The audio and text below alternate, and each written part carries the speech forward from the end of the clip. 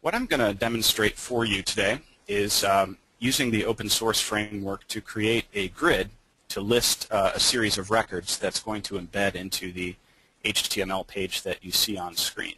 And I'm going to do that by quickly comparing against how you would do this using the commercial tools that some of you may already be familiar with. So using the commercial tool, I would create the screen by very simply dragging and dropping widgets in the design tool, which is a commercial product. And this is all point and click, drag and drop. I can edit text right here in the widget. I can add a field to my grid, for example, to display some dynamic data. And then I configure the widgets by setting a series of properties here in this property window.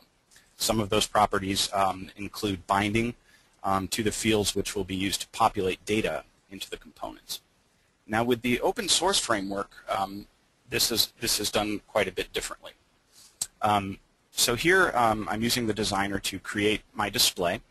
The designer is actually going to generate these JSON files that Scott mentioned, and with the open source framework, we're going to have to code those files ourselves.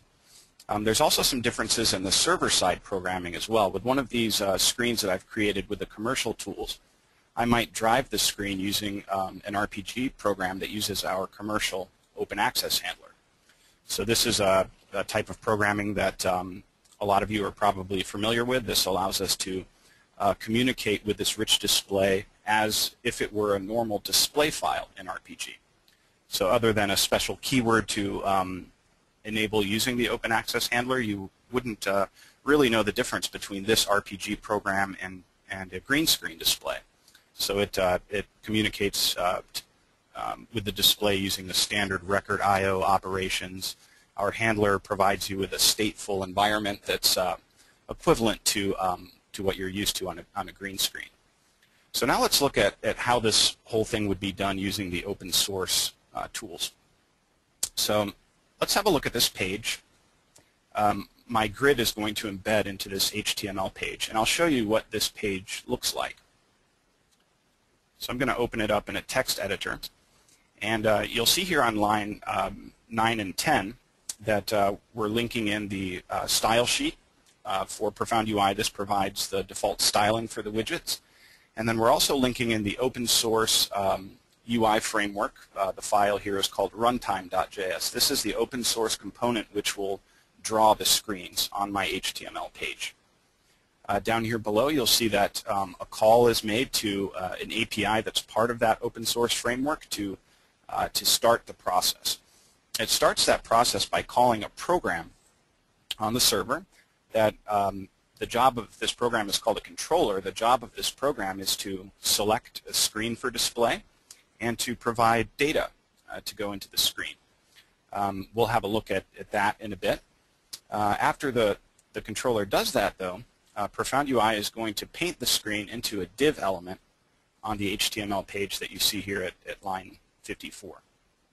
So let's have a look, first of all, at how I would create the screen.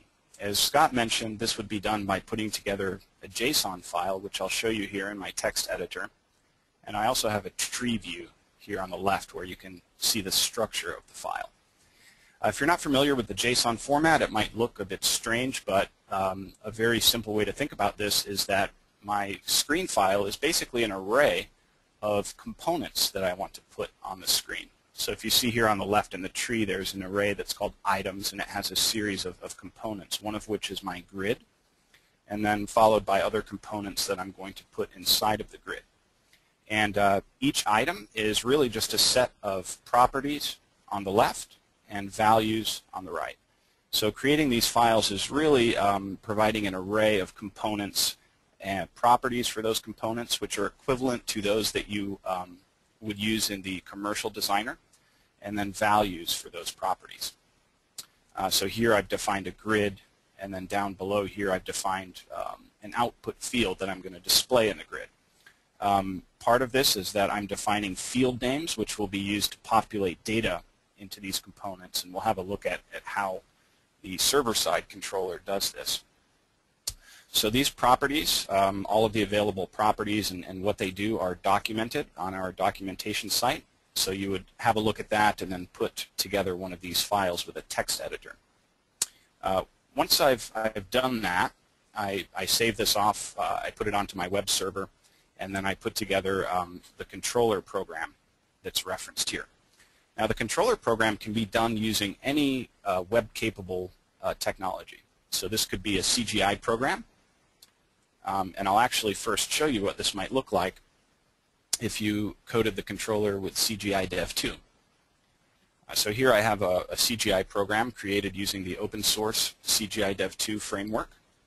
And basically the job of this controller is to output a JSON data structure which selects the screen to display just by referencing the JSON file that we just looked at. And then along with that, it also references, or it also provides the data for the fields that are defined in that display. And that's all that this program has to do. So this program just fetches a series of records from my products database file and outputs all of the data in this JSON format. Now, this does not necessarily have to be done with CGI Dev 2. This could be a PHP script, for example. So this is what it might look like if I did this with PHP. And again, it's the same concept. The PHP script is just selecting the view and then outputting the array of records data in JSON format.